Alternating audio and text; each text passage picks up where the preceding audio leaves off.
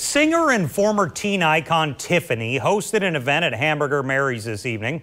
Most notable for her 80s hit cover of I Think We're Alone Now, the singer is finding new ways to connect with her fans during the pandemic. You're supposed to sing it, Scott. Not going to happen. I'll let Tiffany do that. In an exclusive sit-down interview, News4JAX reporter Zach Lashaway talks with Tiffany about her newest endeavors.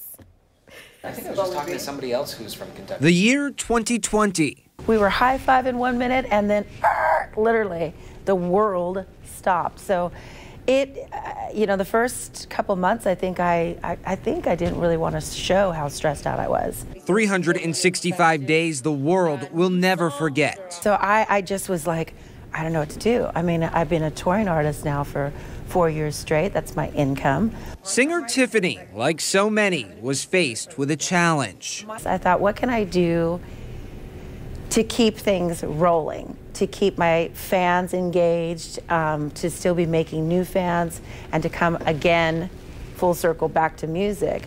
And I thought, well, there's nothing really I would want to do as much time as I put into music other than cooking. So the singer turned foodie, whipped up Let's Food with Tiffany. I'm a foodie, and I love my time in the kitchen. And unbeknownst to me, it started about 3 years ago, that I was, I would cook and I would talk to my fans at meet and greets.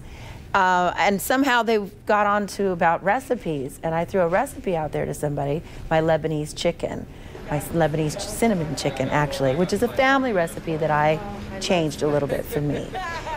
And it started to kind of take on its own life. She continues to connect with her fans. I'm like a little kid right now. I love it.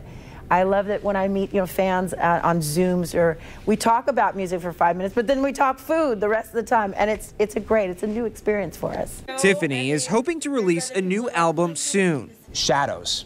When is that coming out? Right now we're saying June, cross your fingers, that we will be able to tour. It's very hard to release an album and not have that live, the live element that goes with it. They really do go hand in hand. I'm cleared for June so far. Tiffany says her biggest accomplishment is not singing, nor is it cooking. The biggest accomplishment is my son. Yeah, being a mom. That is like the best thing I've ever done in my life. And that love is her inspiration, whether she's singing or cooking. Zach Lashaway, Channel 4, the local station. It's the first time. Tiffany has several upcoming shows in Jacksonville. To find out more about tickets and how to connect with her, all you have to do is go to this story on our website, news4jax.com. Scott, I think you could have sang the song. I could have. I didn't.